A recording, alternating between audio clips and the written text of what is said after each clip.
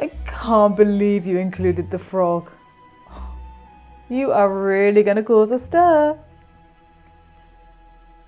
The French word for frog is grenouille, and a grenouille in France in the 1860s was a slang term for a prostitute.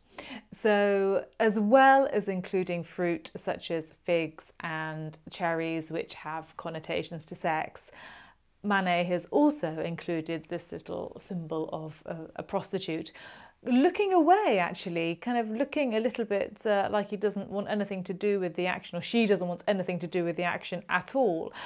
This might be because, in fact, Manet was later to die of syphilis.